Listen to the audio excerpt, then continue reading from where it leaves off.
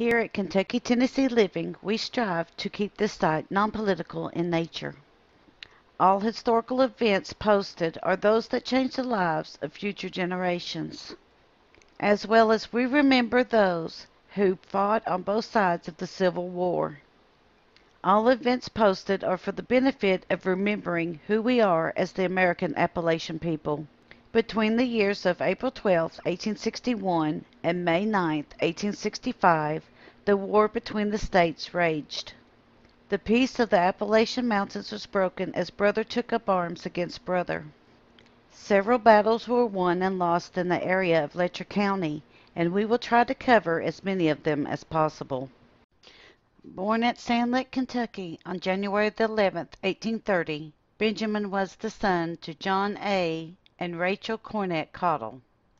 He married Martha L. Ashbury of Tazewell, Virginia on February of 1848. The 5th Kentucky Infantry Regiment was organized on October the 21st, 1861, under the command of Colonel John S. Williams in Hager Hill at Prestonsburg, Kentucky. The 5th Kentucky Infantry would later be under the command of Brigadier General Humphrey Marshall. This was a regiment that served under the Confederate States Army and in 1863 would become the 1st Kentucky Brigade under the command of Brigadier General William Preston and moved to Knoxville, Tennessee. The regiment would once again change hands to Lieutenant General Simon B. Buckner, Army, Tennessee. During the Civil War on October the 22nd, 1861, Caudill organized and commanded the Caudill's Army, which became Company F of the 5th Kentucky Infantry and then later the 13th Kentucky Mounted Cavalry. Many of the men in Caudill's army were from Letcher County. They would be nicknamed the Yahoos.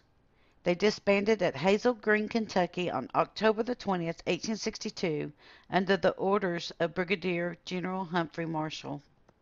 The men were given a choice of honorable discharge, re-enlist in a new regiment, or transfer to a cavalry regiment. In November 1862, Colonel Caudill would once again muster his men to join the 10th Kentucky Mounted Rifles. There would be times that this army would be under the command of General John Hunt Morgan. On October the 19th, 1862, Captain David J. Caudill and his men from the B Company of the 10th Mounted Rifles were guarding a salt works in Leatherwood, Kentucky. The production of salt was very important to the economy of the area at that time. Captain George Morgan and Lieutenant Clabe Jones with the Harlan County Battalion came toward Leatherwood to attack the guarding Confederates. They took their positions across the creek from the guards and opened fire.